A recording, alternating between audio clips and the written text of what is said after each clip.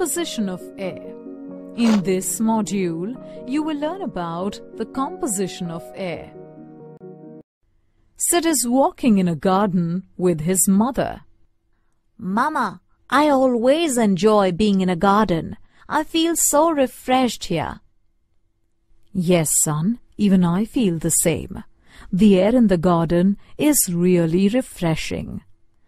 Sid's mother is absolutely right. Wherever there are trees, the surrounding air is quite clean and fresh. It is because the trees release oxygen into the air, which is an integral part of air. Trees help in maintaining the level of oxygen in the air, which is important for the survival of living beings. Air does not only contain oxygen, but there are several other gases present in it as well. In fact, air is a mixture of gases.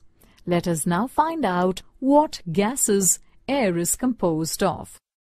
The biggest component of air is nitrogen. It comprises around 78% of the air.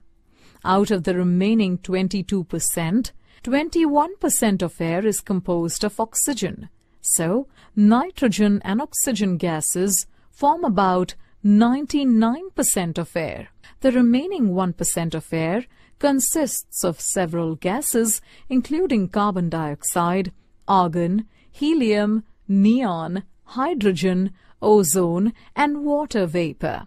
So kids, now you know what air is composed of. Let's recap.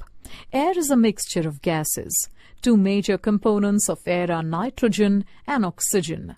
They comprise 99% of air. Gases such as carbon dioxide, argon, helium, neon, hydrogen, ozone and water vapor comprise 1% of air.